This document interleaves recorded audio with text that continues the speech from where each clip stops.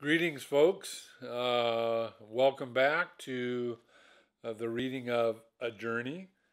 It's just a crazy, beautiful day here in the Pacific Northwest, and I have got some painting to do out on the front porch. So I'm going to get out there in a little bit.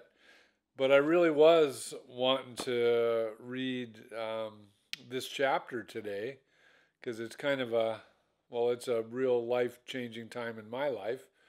Um, so I was looking forward to reading this. We're now on, what would it be, episode 11, and we'll be reading chapter 13, Return to Israel. So, what else was I going to mention to you? Oh, so tomorrow, I'm hoping it's nice weather because I sort of finagled us an invite to this um, annual wonderful big barbecue that happens in the beautiful town of Hansville. And I think tomorrow they're going to have like three bands and lots of wonderful food and down by the water and it's in Hansville. If you've never been to Hansville, it's a place worth checking out. It's a beautiful little village. And so what else? Oh, next, coming up here real soon, in August, Carol and I are going to be helping with a camp for a week for foster kids, and I know that's going to be really eye-opening, and you know, hopefully we can be a little bit of a blessing to these kids. Um, I know it'll be a huge gift to get to be there. But anyway, life goes on, and we're reading chapter 13, Return to Israel. The weeks following my epiphany only served to confirm that a change in my heart and head really was taking place. Instead of feeling like I couldn't partake in mind altering intoxicants because I shouldn't, and then struggling not to, I found that I no longer needed to. I've been given the power to choose not to. Also, instead of looking at a young woman with sexual eyes, I started to see them as the beautiful creations that they are, daughters who are loved by their Father God. I also found myself with a desire like never before to read the Bible and to try to better understand what was written and what I had, for as long as I could remember, considered to be true. Truths like that spoken by Jesus when he said, "Abide in me and I in you, as the branch cannot bear fruit unless it abides in the vine, so neither can you unless you abide in me. I am the vine, you are the branches. He who abides in me and I in him, he bears much fruit. For apart from me, you can do nothing." And that's from John 15, verses 4 and 5. I'd been needing to learn that it simply wasn't possible to live the kind of life I was longing for on my own and apart from him. In John 12:24 and 25, where he said, "Listen carefully. Unless a grain of wheat is buried in the ground, dead to the world, it is never more than a grain of wheat. But if it is buried, it sprouts and reproduces itself many times over. In the same way, anyone who holds on to life just as it is destroys that life. But if you let it go, reckless in your love, you'll have it forever, real and eternal." That comes from the Message. That's what this whole being born again thing was that I'd heard about growing up. Although there was so much at that time that I didn't understand about living a life with Jesus, and quite frankly, there's probably as much or more that I don't understand today, what I was getting for sure was that to believe in and have a real relationship with Jesus was way bigger than simply saying, "I believe," and then working really hard and trying to follow him, and then ultimately not being able to do it. Or saying, "I believe," and then just doing anything and everything I wanted to while naively thinking it would be pleasing to God. It meant trying to let go of my selfish, self-gratifying self and letting Jesus be the Lord that he is. To try to follow his direction while remembering that it was only by his grace and by the power that he gives that I'd be able to follow him at all. And so the adventure continues.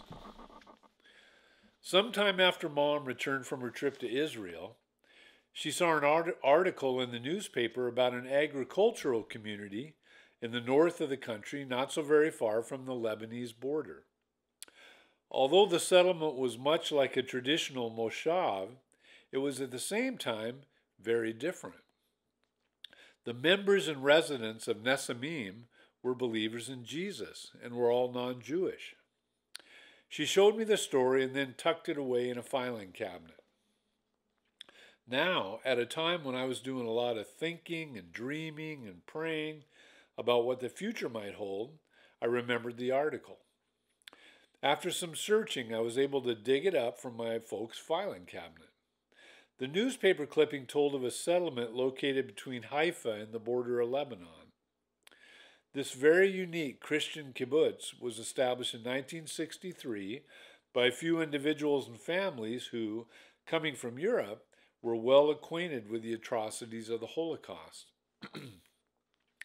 The pioneers who founded the settlement wanted to show solidarity between Christians and Jews by living and working in Israel and contributing to its growth. By 1979, Nesamim had expanded into a vibrant communal village that, in addition to growing cotton and avocados, was also a major grower and exporter of roses. There's the desert blossoming as the rose again. Like other working agricultural communities in Israel, Nesamim needed volunteers to get all the work done. Their volunteer program, or work-study program, was a combination of working in a variety of jobs while also attending a number of lectures, along with taking trips throughout the country with the other volunteers. The program was designed to help explore the roots of the Christian faith within the Jewish context. Jesus was, after all, a Jew. Several months earlier, when Mom first showed me the article, the idea of returning to Israel to live and work in a Christian community was definitely not among my plans for the near or even the distant future. Not at all. But now, after having gone through some pretty significant changes in my head and heart, and after a couple weeks of thinking and praying and envisioning the whole possibility, it became undeniably clear that there was nowhere I wanted to go and nothing I wanted to do more. This may have been the first time I ever genuinely and wholeheartedly prayed to ask God for some specific direction in life. Although I guess we can never be absolutely sure as to what we're doing is in line with His great plan for our lives, I was more sure about returning to Israel and about knocking on the door of Nesamim than I'd ever been about anything else prior. My interpretation of the article about Nesamim may have been a little different than what the author was intending. Or maybe I just didn't see some of the fine points.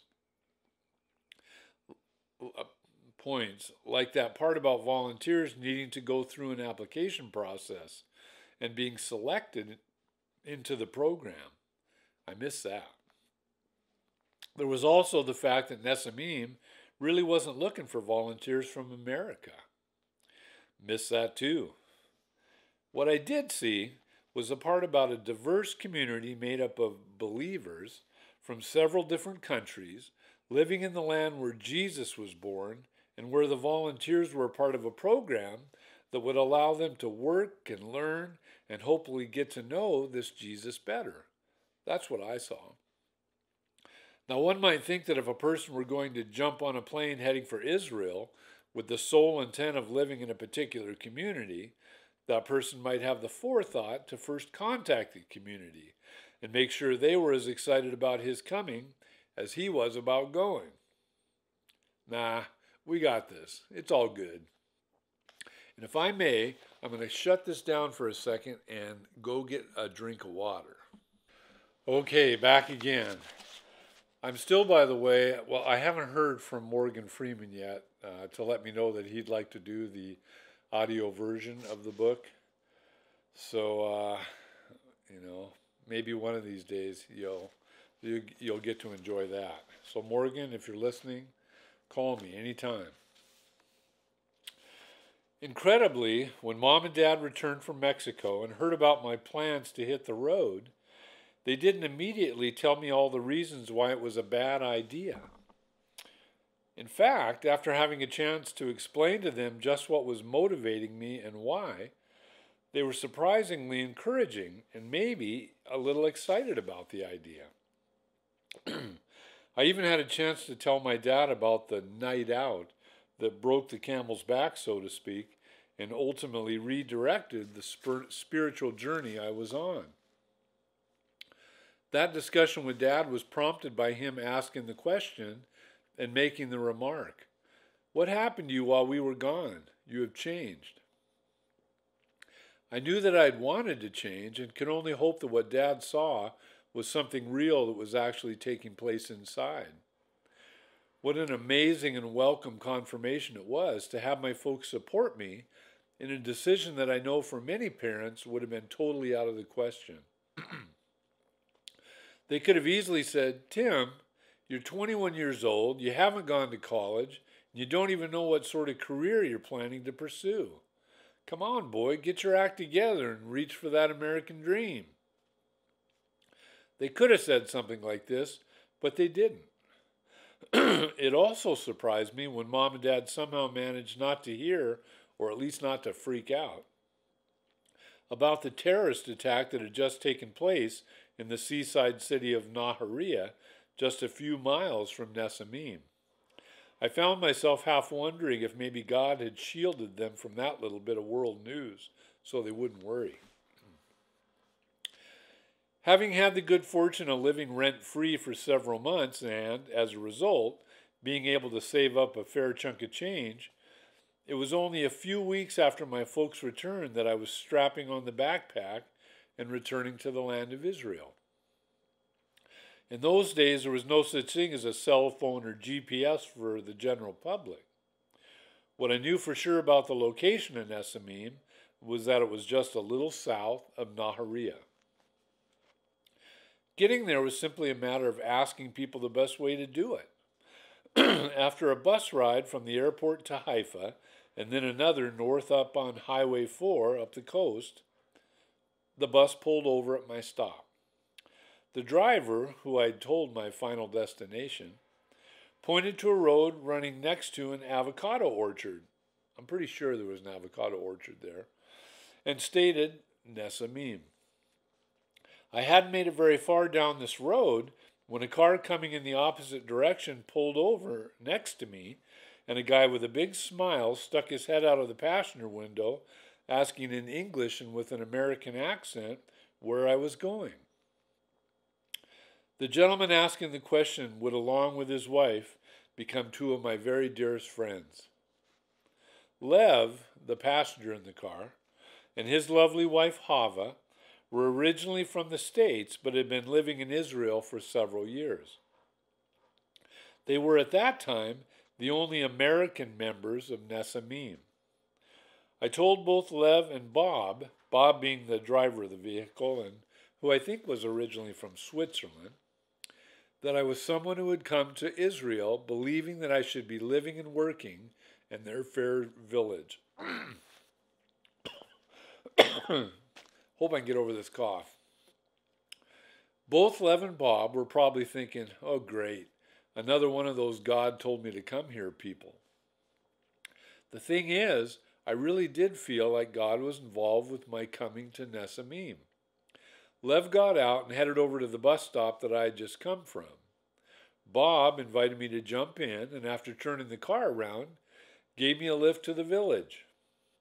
He brought me to the office of a surprisingly young-looking English guy named Jim, who I'm guessing held the position of administrator of the community. Whatever his official title, Jim was the guy who needed to decide if I would be given the opportunity to stick around for a while or not. So I'm going to shut this down again and cough my head off a little bit, drink some more water, and then return. All right, back again. Typically, the only volunteers in Nessamim were those who had gone through the application and selection process. I had intentionally chosen not to contact Nessamim before landing on their front door. Truth is, I felt very strongly that I shouldn't contact them first. Jim told me that had I written and inquired about the possibility of being a volunteer, I would have been told that they didn't currently have any ties with any churches in America and hence no program to receive volunteers from America. He ended up inviting me to stay long enough to be interviewed by a small team of community members who I guess were called upon at times such as this. The little committee ultimately decided that I would be welcome to remain as a volunteer and also participate in the work-study program. Did God have anything to do with my coming to this unique Christian community in the north of Israel, or with things working out so that I'd be invited to stay? I've always thought that he did. The village was made up of a diverse mix of members and volunteers from Holland, Germany, Switzerland, Sweden, and Canada, and then Jim was from England as well. And then there was also Lev and Hava, the only American members in the community, and one other American volunteer named Rolf. Rolf was from New York, but I believe, I could be wrong, but I believe he had lived several years in and perhaps was even born in Norway. Rolf was a thoughtful, philosophical kind of guy who had recently graduated from a Bible school in the States and then come to live and work in Israel. Like me, he was one of the chosen few who had been invited to stay at Nessamim without having gone through the system. Rolf became sort of a spiritual big brother to me. And although we haven't seen each other for over 30 years, and actually haven't even exchanged letters for a few years, I consider him one of my closest lifelong friends. And actually, I have now communicated with Rolf. So that was wonderful, just within the last few weeks. I don't know how Rolf managed to travel with so many books, but he had an incredible library in Israel and ended up passing along a number of his books to me. This included some classics like The Pursuit of God by A.W. Tozer, The Cost of Discipleship by Dietrich Bonhoeffer, The Normal Christian Faith by Watchman Nee, Rees Howells' Intercessor by Norman Grubb, and Mere Christianity by C.S. Lewis. And those are just a few of the ones that I can remember. What a wonderful, unbelievable gift for a young guy wanting and trying to get to know Jesus better, to be able to live and work in a Christian community where there were several other people on a spiritual journey not so unlike my own, while at the same time being able to see the land that the Bible I was reading was actually talking about. And then on top of all that, to be able to read some classic books along the way.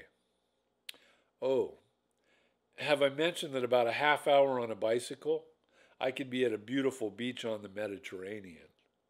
It was very good.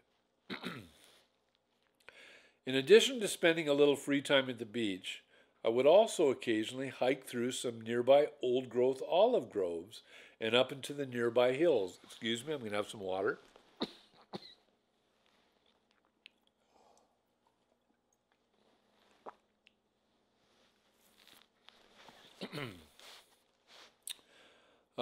Let's see. Old growth olive groves, where are you? One day, I headed off with the goal of visiting an old castle ruin that some of the other volunteers had told me about. I knew what general direction it was in, just not exactly how to get there. After a few hours of wandering around the hot Israeli hillsides and finishing off a bag of water, I managed to develop a nasty migraine headache. the kind that messes up your ability to see. I was grateful to come across a little shelter that somebody had made by stacking rocks together and for the shade it provided. After hanging out there for a half hour, 45 minutes, my vision started returning to normal. Unfortunately, I never did find the castle ruins, at least not on this trip. On the way home, though, I was fortunate enough to wander into a little community that at the time was made up of an American guy named Danny and his Israeli wife Irit and their two sweet kids, Carmel and Adam. Also living in community Cleel was another American guy named Raphael, along with his Israeli wife, Devorah. These honest-to-goodness pioneers were just in the beginning stages of building their little piece of heaven on earth in the foothills of western Galilee. At this particular phase of development, they were all living in tents. Danny and Irit provided me with a much-needed drink of water and also filled up my wineskin before I made the trek back to Nesamim. This would not be my only visit to Community Cleel, as we all became very good friends, and I ended up visiting them often. Little Adam was about a year old, and Carmel, although only 3, tried to teach me some Hebrew. She took her teaching pretty seriously and made sure to speak up when I pronounced something wrong, which I did a lot, sometimes rolling her eyes.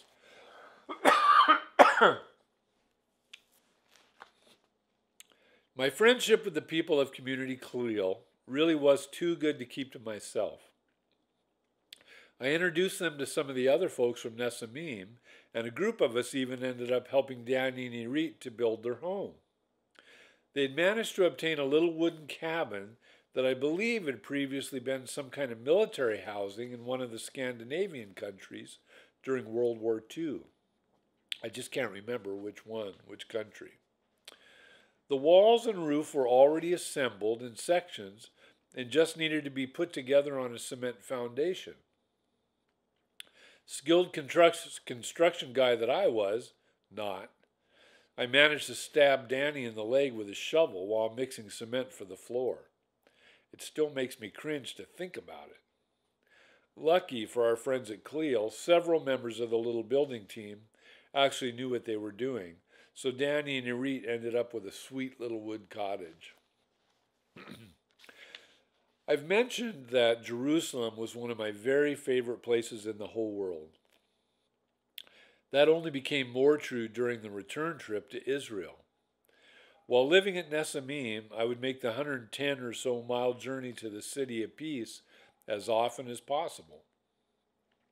In addition to walking the narrow, colorful streets of the old city souk in the Arab Quarter, another one of my favorite places to visit in Jerusalem was the Garden Tomb. Many believe that this is the actual tomb belonging to Joseph of Arimathea, where Jesus was laid after the crucifixion. Many also believe, however, that the Church of the Holy Sepulchre is the location of the tomb where Jesus' body was placed. I think that ownership of this site, the Sepulchre, is shared by the Greek Orthodox, Armenian Orthodox, and Roman Catholic churches. Also on the scene are the Coptic, Ethiopian, and Syriac Orthodox churches, with each denomination carefully guarding their designated section.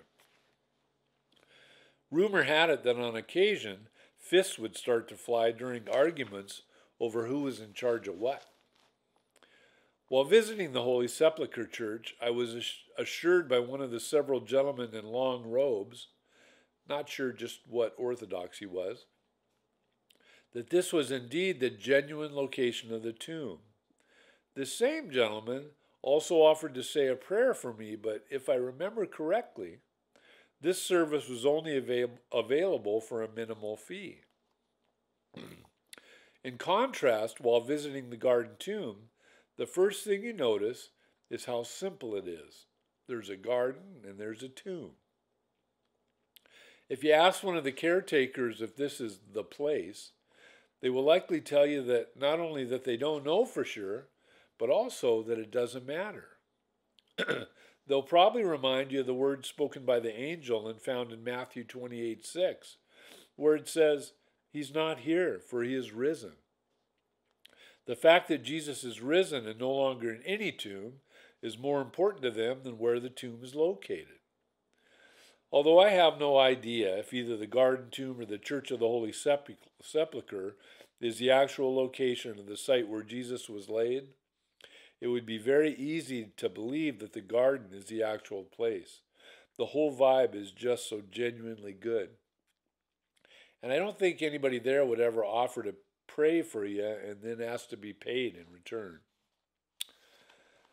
As much as I liked visiting the Old City Souk and the Garden Tomb, I also had a few other regular stops while in Jerusalem.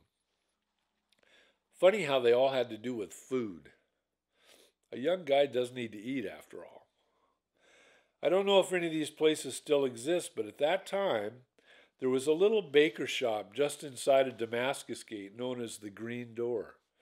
Wouldn't you know it, the door was green. Inside this ancient Old City bakery was an Arab guy baking breads in a clay oven. In addition to bread, he would also use his dough to make you an awesome little pizza, but not just any pizza. He would typically place some cheese and a raw egg or two in the middle of the dough before baking it, and that in itself was delicious. The savvy pizza eater, however, knew that if you made a stop in the market and bought a few veggies prior to seeing Mr. Pizza Man, he would cut up and add those veggies to your personal pizza. Delightful. And you might even notice a hint of smoky flavor from the cig hanging out of Mr. Green Door Man's mouth. Another one of the several gates of the old city is Herod's. Not far from Herod's Gate was another favorite spot for delicious food called Uncle Mustache's. You could always count on Uncle Mustache for a great plate of roasted chicken and rice. But seeing how man does not live on savory food alone, it was also necessary to find a few extraordinary locations that offered something sweet. I was never disappointed by the sugared Turkish-style coffee and baklava or some other yummy baked goodie that could always be found in the Old City Souk. Sometimes, though, I or the people I was with would be craving something a little different. On those instances, we would head outside of the old city walls and over to a tea shop called Tea and Pie, Don't Pass Me By. In addition to tea and coffee, you could also get a piece of awesome homemade pie. It kind of reminded me of some of the places back home. And after all, there's nothing quite like a great piece of pie. It's a little embarrassing, but my wife will tell you that although I can't seem to remember people's names, I can always remember what, where, and when I ate something, no matter how many years ago it's been. Just the glutton in me, I guess. The members and volunteers at Nesamim were comprised of a colorful mix of religious backgrounds and denominations, everything from Dutch Reformed to Catholic to Lutheran to the oddball like me who grew up Baptist. We met together as a church community on Saturday morning for a pretty traditional sort of service, with the exception of everybody being in shorts and sandals. It was Israel and it was hot. I can't deny that one of my favorite parts of that gathering was when we enjoyed coffee and freshly baked cake after the service. There's that glutton in me again. And the lovely European ladies in Nesamim always made a delicious coffee cake. It was on Saturday afternoons that I probably experienced some of the most memorable church that I ever had and perhaps ever have since. Lev and Hava were friends to a dear elderly English couple who lived just north of the community. On Saturday afternoons, these lovely people would open up their house to a group of folks, including Lev and Hava, who were all wanting to try to get to know Jesus better. Lev and Hava were kind enough to invite some of the Nesamimers that they thought might be interested in participating, and I was fortunate to be one of those. Although we never officially referred to it as one, I guess you would call this little gathering a home church. Stanley was a retired English naval officer, a pastor, and also the most knowledgeable and engaging Bible scholar that I've ever known. Between Stanley's wonderful way of bringing the Bible to life, along with his lovely wife Ethel's incredible English piccalilli that she always made available for our Saturday evening meals together, it was a beautiful thing. If you've never eaten homemade English piccalilli, I can only hope you have the opportunity to try some, because it's good.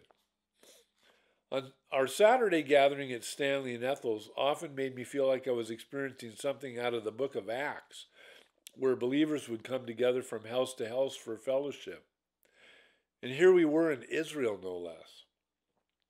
Not that I thought being in Israel had some kind of extra added spiritual significance. Well, maybe a little. There was, however, no place on earth I would have rather been. Carol and I just received a letter last week from Hava. On February 6, 2017, at 99 and a half years old, it was time for dear Stanley to remove his earth suit and take flight to eternity. In the words of Hava, until the end, his light for the Lord was shining. He was still clear in his mind and remembered the young people who he and Ethel ministered to along the way. I'll forever be grateful for the privilege of knowing this man who made such an impression on my life. I believe he was a classic example of what it looks like to be real, to live out what he claimed to believe. One of the afternoons at Stanley and Ethel's house took place just after the return from a few weeks' holiday in Great Britain. Earlier the same day of the meeting, I'd been hanging out with a Canadian volunteer named Paul. We were talking about some of the great music being made by people who were motivated by their relationship with Jesus.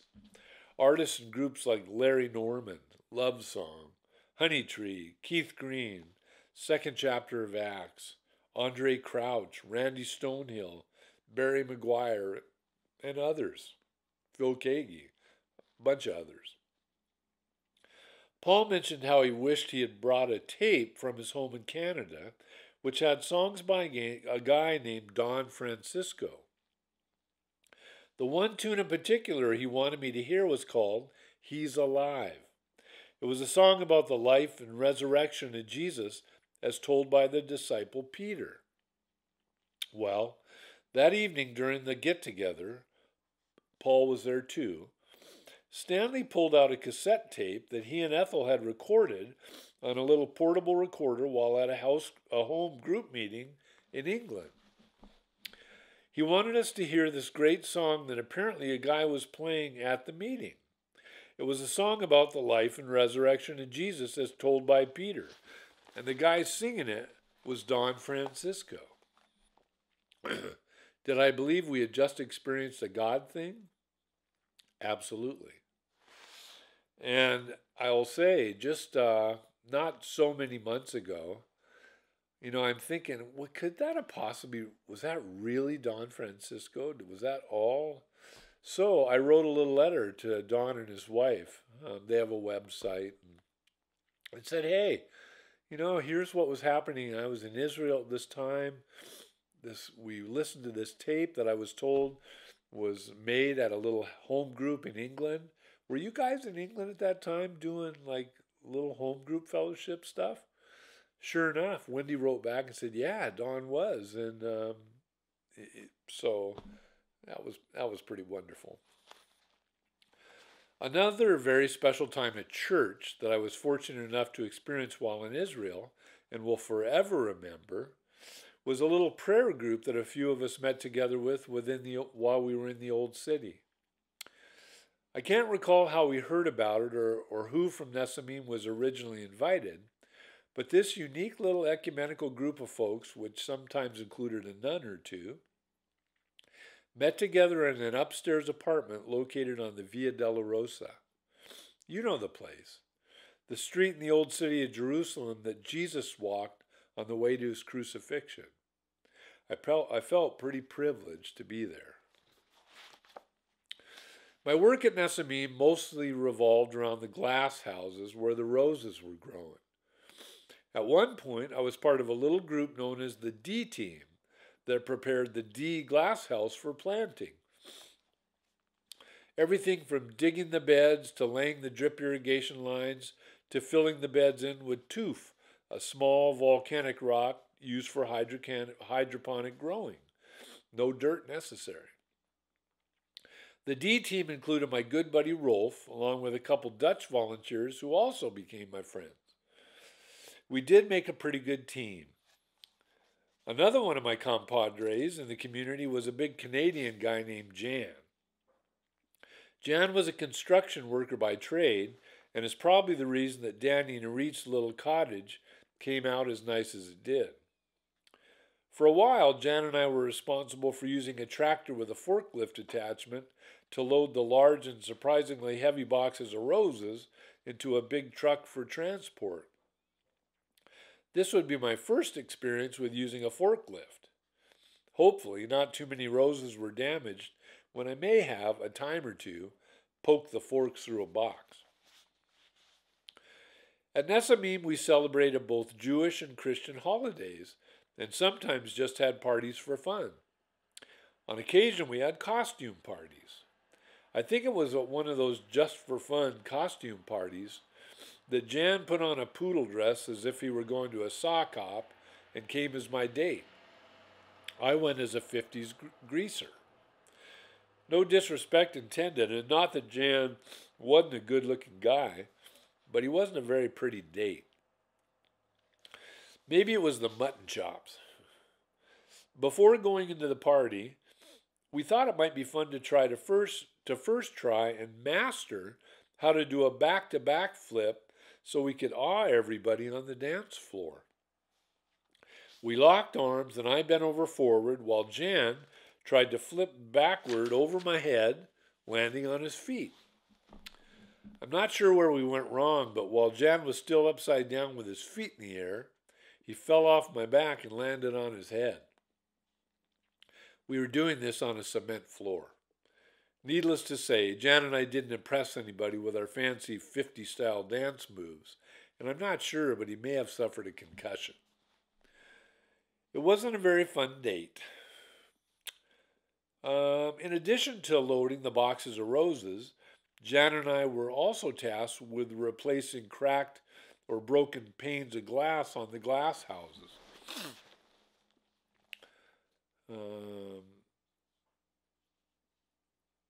Sometimes, while working with sheets of glass on the roof, you could find yourself in a precarious position with the potential for losing your footing and falling through. The roof was probably about 10 feet high at its lowest and maybe 15 or 20 at the peak, far enough to hurt a bit when you hit the ground if you fell through. Thankfully, on that occasion when I lost my footing on the roof, it was only my arm that broke through the glass. It was interesting, to say the least, being able to check out what the muscle inside my arm looked like. I still have a good-sized scar just above the left bicep to remind me to be grateful for not having experienced more damage. So, you probably can't see it. Anyway, there it is. So yeah, it could have been a lot worse than it was. My friend Jan was also among a little group of folks that met at Stanley and Ethel's he was among the little group of folks that met at Stanley and Ethel's on Saturday evening. At one point during our time together, we were looking at the topic of baptism. Six of us who were participating in this particular study, to include Jan and me, came away with a sincere desire to be baptized. Actually, I think all of us were choosing to be rebaptized. I'd been dunked as a young boy, but honestly didn't really know what I was doing or why. The 5 others had likewise been baptized before, but as infants, having come from a Reformed background. For all of us, I think we just wanted to make a tangible statement and demonstrate that we really believed in Jesus and truly believed that he'd given us a new life. I'm well aware that people have different opinions about what baptism is and about what it should look like. Such was the case at Nessamim, and not everybody agreed with what we were choosing to do. The 6 of us were simply trying to be obedient to the Scripture as we understood it and do what we thought we should. In the end, and despite the controversy that was ultimately generated, it was a great day for each of us when on April 12, 1980, we all took the plunge in the Jordan River. Man, I think I've got allergies or something. They seem to be progressively getting worse as I read. When looking for a little solitude, the underground bomb shelter at Nessamim was sometimes the place I would go. During one of those visits to the shelter, I was reading the Bible and talking to God. Although I knew it probably wasn't the recommended way to try to communicate with the Creator of the universe, I found myself asking God if he would please give me a special message. Something just for me, and something that on the surface seemed like a reasonable request. I would close my eyes, open the Bible, put my finger on the page, open my eyes, and voila! Whatever verse I was pointing out would be my special word from God, just for me. You know what? I gotta go blow my nose. Sorry, guys. So, I'm going to read that sentence again. I would close my eyes, open the Bible, put my finger on the page, open my eyes, and voila. Whatever verse I was pointing out would be my special word from God just for me. That at least was my hope. After opening my eyes and eagerly gazing upon the text beneath my finger, it seemed pretty obvious that this wasn't the special word from God that I was looking for. The verses were something along the lines of, the sons of Japheth were Gomer, Magog, Javan, Tubal, Meshech, and Tiras, and the sons of Gomer were Ashkenaz, Diphath, and Togarmah, and the sons of Javan were Elisha, Tarshish, Kittim, and Rodanim, and so on and so forth. If there was a special message that was just for me, I wasn't seeing it. Oh well, no harm done. I turned to another place in the Bible, this time just to do some reading. Well, when I did, it was like a verse jumped out at me from the page, as if it had been highlighted. The words were from James 4:3, and it wasn't a verse I was familiar with. It read as follows: You ask and do not receive because you ask with wrong motives, so that you may spend it on your pleasures. I was actually reading a King James Bible, and it read like this: You ask and receive not because you ask amiss, that you may consume it upon your lusts. Yikes. So I'm asking God for a special word that was just for me. Not a word that would be good or helpful or anything for anybody else, but just for me. I flipped to a scripture that seems pretty obviously not to be the answer to my prayer. He didn't give me what I'd asked for. Then suddenly, I'm unexpectedly given exactly what I was asking for. And not only is it words on a page that are speaking to my head, but I feel like it's God speaking directly to the needs of my heart. I could then, and still can easily believe that this was a very specific answer to my prayer. And I think I'll mention just today, I have an old friend from junior high that I knew in junior high and then didn't see forever. And we actually reconnected on Facebook some years ago. He's living in somewhere near where Elvis was born, I think. So dear Bill, he was like the first guy I knew with sideburns in junior high. Played the drums.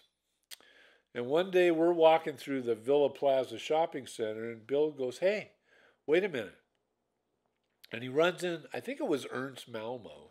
He runs into this store and then he comes running out and he goes, run! So we go running.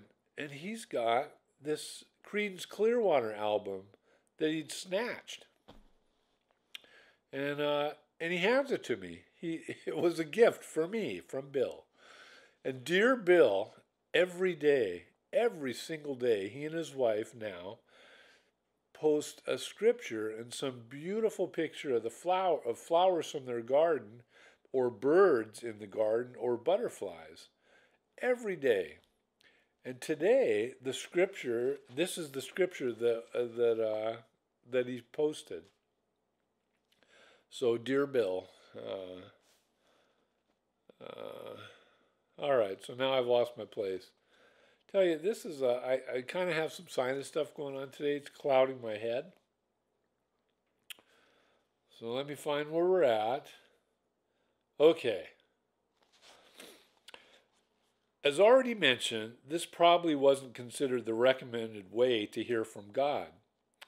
For me, I guess it was just kind of like, why not ask and see what happens? Turns out that night in the bomb shelter wouldn't be the only time I played Bible roulette with God. During my stay at Nessamim, there was a time when I suddenly found myself feeling incredibly weak. I mean, really, really weak. I'd honestly never felt so tired. As it turned out, I'd somehow managed to pick up what was evidently hepatitis A. I was never sure where I got it, and nobody else in the community experienced anything similar. Whatever the case, I was given a nice little bungalow to stay in for several days during a pseudo-quarantine. During this mandatory vacation, I was praying for my friend David's dad, who was at that time a hostage in Iran.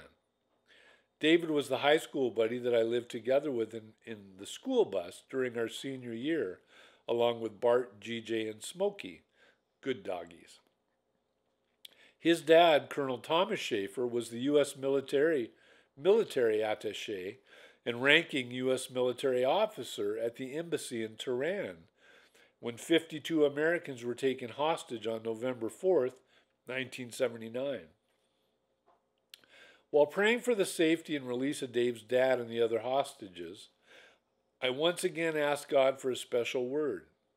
This time, though, I wasn't asking for something just for me, but rather a word that would be encouraging for Dave and his family. Like during the visit to the bomb shelter, I closed my eyes, opened the Bible, put my finger to the page, and when I opened my eyes, this is what I was pointing at. And suddenly there came a great earthquake, so that the foundations of the prison house were shaken, and immediately all the doors were opened, and everybody's chains were unfastened.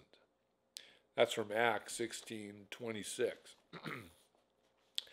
Now I realize that it may be a stretch to think this verse was actually the special word I was praying for. It wasn't until several months later that the hostages were released, and there was no earthquake involved. At the time, though, I was pretty encouraged by what I read and genuinely thought that it could be, enough that I wrote David about it in a letter. Dave might have thought I was a little over the top with all the Jesus stuff. As far as the verse goes, it doesn't really matter if it was a special word just for that moment or not. I do know that several years later, Dave's dad was quoted as saying, "My bottom line was that my faith in God and belief in the power of prayer got me through it all." Colonel Schaefer was, by the way, a hostage for 444 days, and 150 of those were spent in solitary confinement. One day, while a group of us were taking a little break from the glass houses, somebody pulled out a cassette tape they had received in the mail and put it into a tape deck for us to hear. It was a newly released album from Bob Dylan called Slow Train Coming. This was so cool. Bob Dylan, a good Jewish boy, was singing all these great lyrics that were so obviously motivated by the Bible. Songs about his newfound faith and even about Jesus in particular. Hearing the songs being sung by one of the most influential musicians of my lifetime, who was also Jewish, at a time in life when I was trying to get to know Jesus better, and hearing them while living in Israel, somehow just made it all the more cool. Occasionally, if we were in Jerusalem on a weekend, a few of us would go to the Baptist House, a church in the city, for a morning service.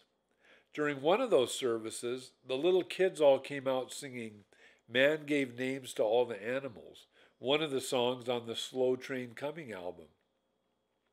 I wonder if Bob ever knew that one of his songs was being sung by the children at a church in Jerusalem. A couple years after the release of Slow Train, Bob released an album called Shot of Love.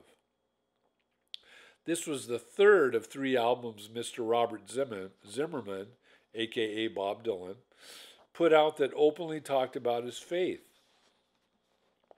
Not everybody was real happy with the type of music Bob was doing during that period. They didn't want to hear about Jesus. They wanted to hear Lay Lady Lay. I think Mr. Dylan received a lot of criticism over those years, and I can imagine it was a pretty difficult time. It seemed to me that you could really hear the trouble that Bob was feeling in the title song, Shot of Love. For several years after the album was released, I thought about sending Mr. Dylan a letter of encouragement, a shot of love, so to speak. It probably ended up taking at least a decade before I finally put pen to paper and got a letter in the mail addressed to Bob. I never heard back from him, and most likely he never even saw it. Oh well. The fact remains, we could all use a shot of love. After 14 months of living at Nesamim in Israel, it started becoming time to figure out what would be happening next. I thought a lot about pursuing the possibility of changing from volunteer to a permanent resident of the community. Living in the Holy Land had definitely been one of the most significant chapters of my life. I couldn't help but to seriously think about staying longer. At the same time, though, and as grateful as I was for this incredible gift of living and working in Israel, I also found myself thinking about a possibility that I'd never, ever been something I'd genuinely considered before. Having grown up during the Vietnam War, I'd pretty much decided that military service was not going to be part of my life. In fact, prior to the end of the draft in 1973, I was someone who would have told you they would go to Canada rather than ever being drafted. That's really how I felt. Now, while asking God what the future might be holding for me, I wasn't just considering the possibility of serving in the military. Surprisingly, I was developing a heartfelt desire to do it, and specifically to serve in the medical field. After much thought and prayer, I did ultimately choose to leave the land of Israel and head for home. Not, however, until after enjoying one more wonderful trip into the middle and southern parts of the country. Lev and Hava had decided to celebrate their anniversary, not sure how many years it was, by loading up the community VW transporter pickup with camping gear and an additional 4 friends to celebrate with them. I was so very fortunate to be one of the 4 invited to come along for the ride. 4 volunteers and a nice little dog named Moochie. It was great to have one more chance to travel into the Sinai Peninsula and once again enjoy the beautiful coastal beaches. No running around naked this time. We camped on the beach of Dahab, located on the southern end of the Gulf of Aqaba, before the Gulf reaches the Red Sea. At that time, Dahab appeared to be a little more than a few Bedouin families residing in this desert oasis. One little group of Bedouins who had their tent set up quite near to our campsite even provided us with a minimal fee with some delicious thin bread they had prepared over a fire on the lid of a steel drum. I was sad one morning to see that our neighbors had packed up and moved away without a sound, and also sad that the night before they'd managed to steal some of our gear while we were sleeping. literally right out from under our heads. Oh well, it wasn't anything we couldn't live without, and hopefully they found their take useful. In addition to camping on the beautiful beach, the trip also included throwing our sleeping bags down at the foot of Masada. Masada is an ancient mountaintop bastion which was the site of the Jewish zealots' last stand against the Romans after the fall of Jerusalem in AD 70. Located in southeastern Israel, Masada sits atop a rock plateau overlooking the Dead Sea. After camping out for the night and being eaten alive by mosquitoes or some other nasty little bug, we got up early the next morning and took a hike up what's called the Snake Path to the top. From there, we could look around the ancient ruins of what had once been a desert fortress built by Herod the Great. I think it must have been the same day that we also visited and took a dip in the Dead Sea. It's a pretty unique experience to float around on top of the mineral-rich waters of this salty sea with its shores at over 1,400 feet below sea level, making it the Earth's lowest elevation on land. The water makes a person so buoyant that I saw a guy having his picture taken while reading a newspaper while floating around. It was pretty fun playing in the medicinal mud baths as well. Our tour of the country included a visit to the flower caves, where you could wander around the unique underground passages created by water erosion of the soft limestone. When you came out, you really did need to brush off the limestone flour that gets all over your clothes. We also made a stop at Qumran to visit one of the several caves where what we've come to know as the Dead Sea Scrolls were found. In 1947, a Bedouin shepherd discovered the first of these parchment and papyrus scrolls inside of some clay jars. I believe the dates when these documents were written ranges from the 1st century BC to the 1st century AD. The Dead Sea Scrolls are apparently the oldest surviving manuscripts of the Bible that exist today. So that concludes Return to Israel. This next chapter, chapter 14, is entitled Neither Jew nor Greek or Colonel or Private. So I'm looking forward to reading that one. Hopefully I won't be snarfing and coughing. I guess if I was a nice guy, I'd reread this one. But we'll see. I'll take a look at it and see how bad it really is. And we'll go from there. So once again, thank you for taking your time to have a listen. This is a pleasure for me. Morgan Freeman, if you're listening, I'd love to have you do an audio version of the book. And all the best to you. Adios.